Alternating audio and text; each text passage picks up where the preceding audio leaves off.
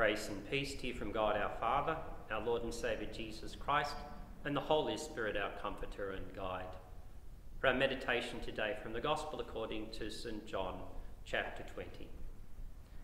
Then Jesus said to Thomas, "Put your finger here. See my hands. Reach out your hand and put it into my side. Stop doubting and believe." Thomas said to him, "My Lord and my God." Let us pray. Lord Jesus, we thank you that on the day of resurrection you appeared to your disciples, and that following week you appeared to Thomas, and that you opened the eyes of our hearts that we may see you also. As you spoke words of peace and forgiveness to your disciples, we thank you that you speak those same words to us today. So sanctify us in your truth. Your word is truth.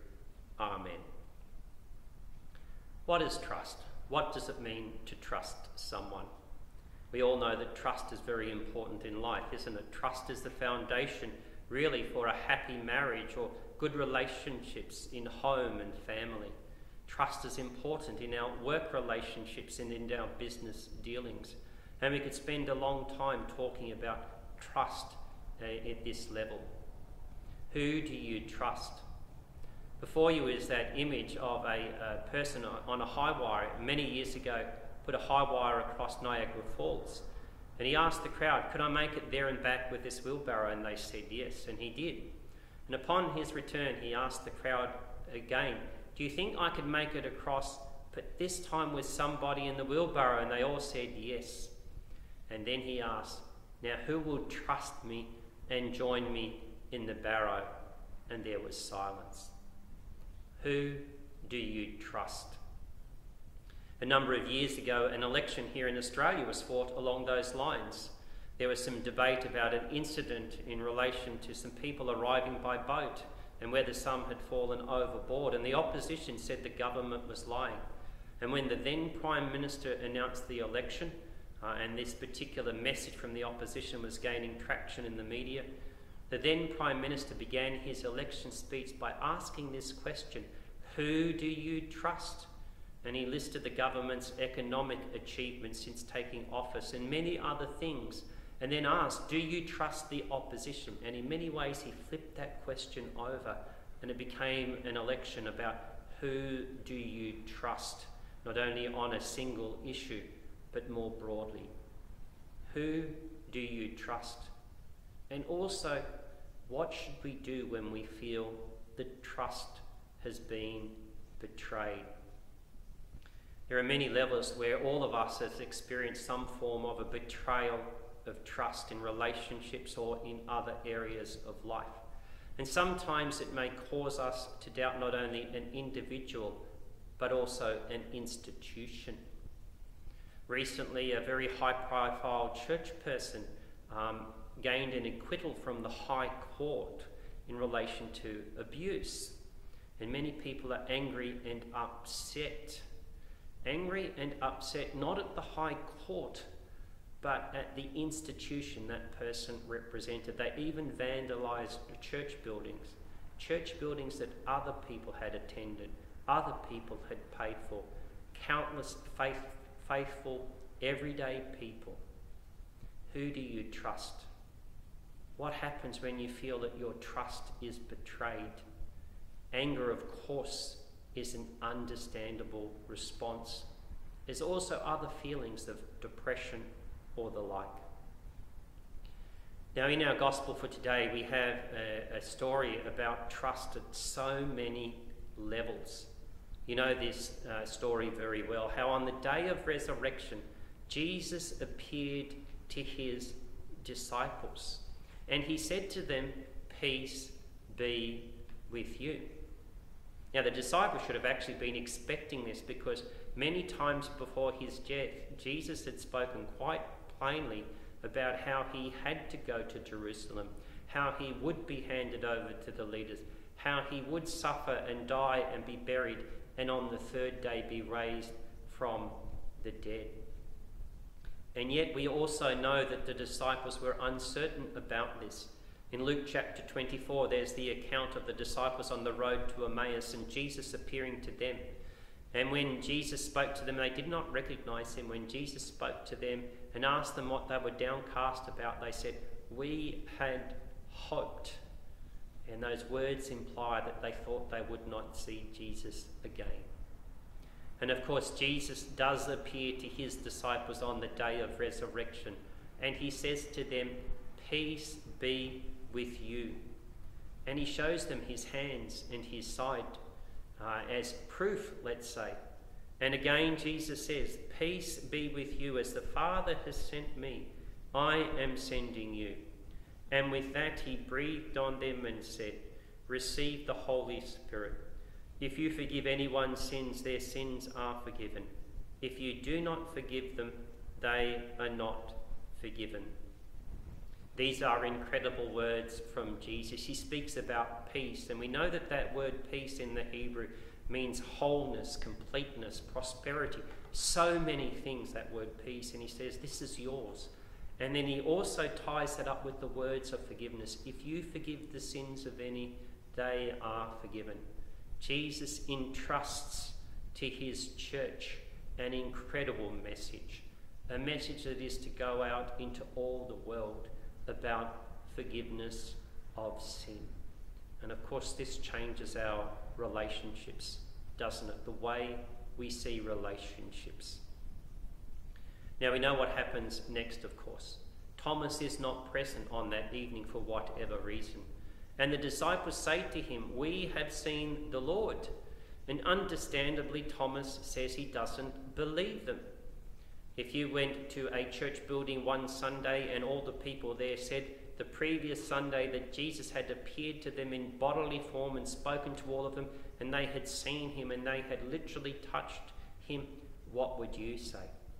And so Thomas says, "Unless I see the nail marks in his hands and put my finger where the nails were and put my hand into his side, I will not believe." Thomas is simply asking for the same proof the other disciples had experienced. If you've seen him like this, why shouldn't I?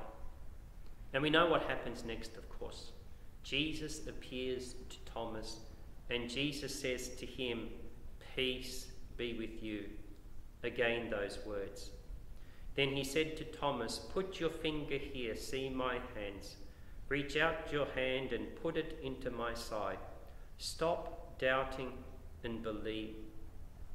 There's much we can meditate on in this particular Bible passage.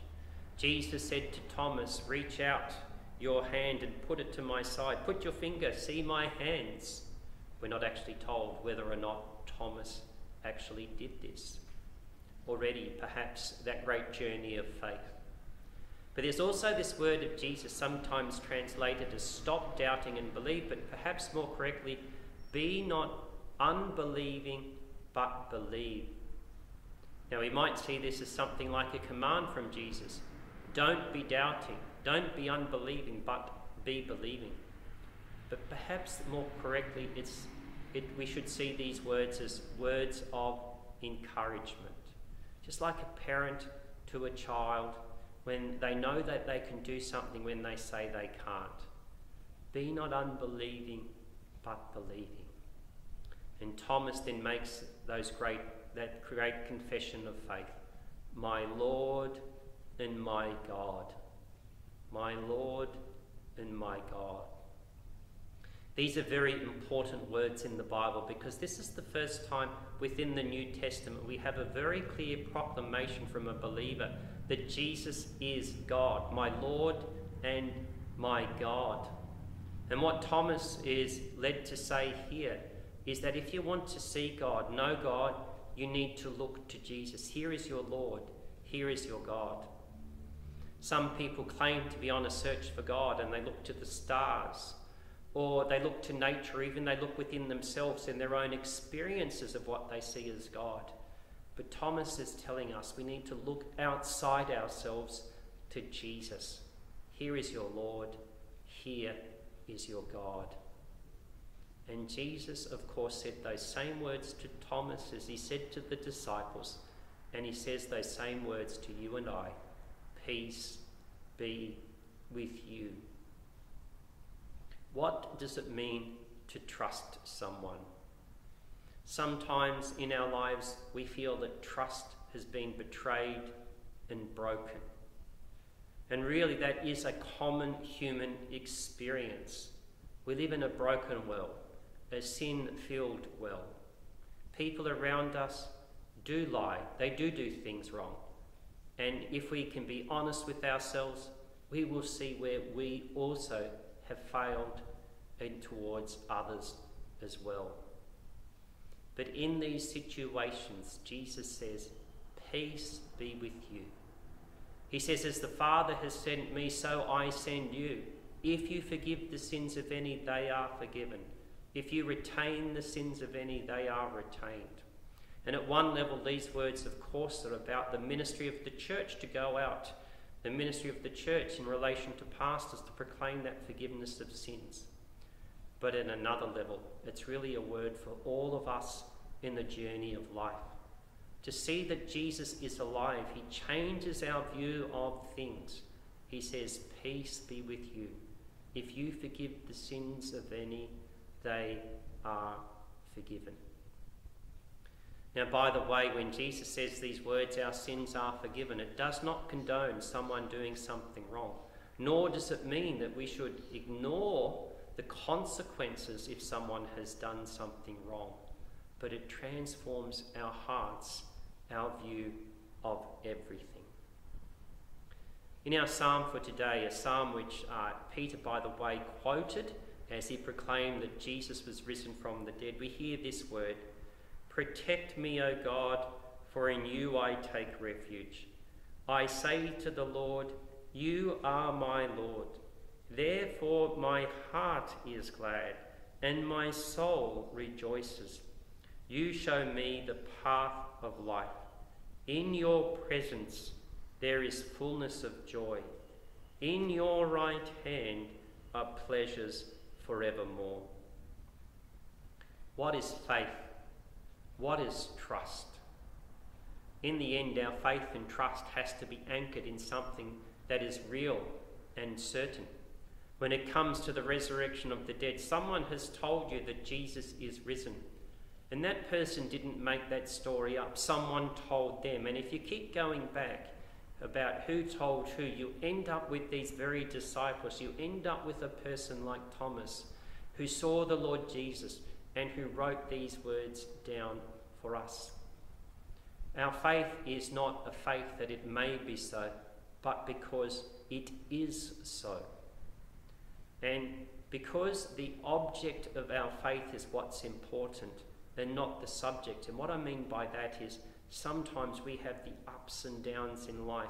That does not change the efficacy of what Jesus has done for us. Take, for example, a doctor who prescribes you medicine.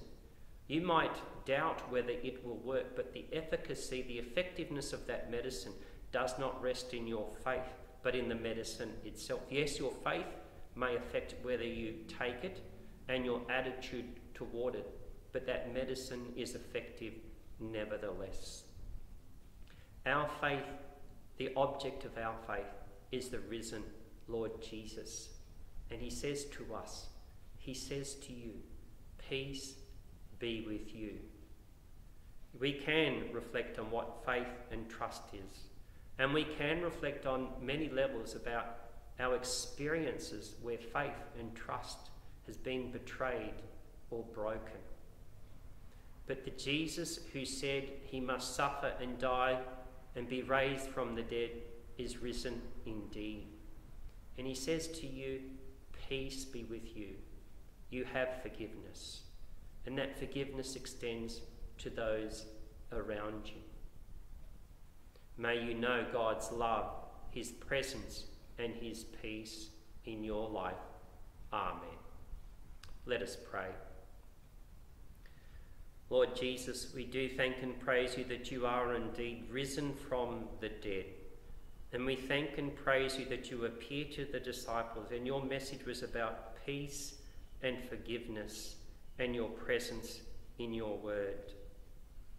We pray, Lord Jesus, that you always open the eyes of our faith to your word your word of forgiveness, your word of peace, and your presence with us. Thank you for walking with us in the ups and the downs of our lives. Amen. And may the peace of God, which surpasses all human understanding, guard your hearts, your minds, safe in Christ Jesus. Amen.